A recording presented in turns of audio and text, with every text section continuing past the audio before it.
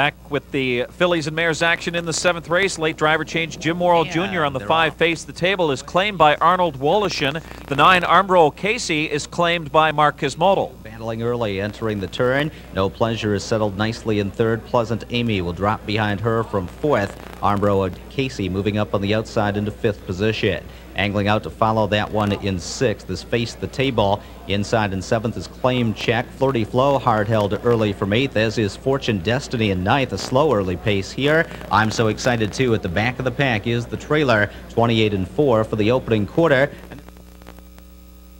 O'Casey surges up for Campbell to take a short lead. Coming on under a left-handed whip is Face the Table. Diamond Sweetie tiring. Royal Preview trapped on the inside. Face the Table trying to get past Armbro O'Casey. It's Face the Table under a left-handed whip. No Pleasure late pace. Face the Table wins it from No Pleasure. Armbro O'Casey finished 3rd. Well, can driver change and perfect trip spell winner's circle for Face the Table? She wins her finale for owner John Gorshak, trainer Lou Frenette, and it was a game effort from Armbro O'Casey, who was out a long way.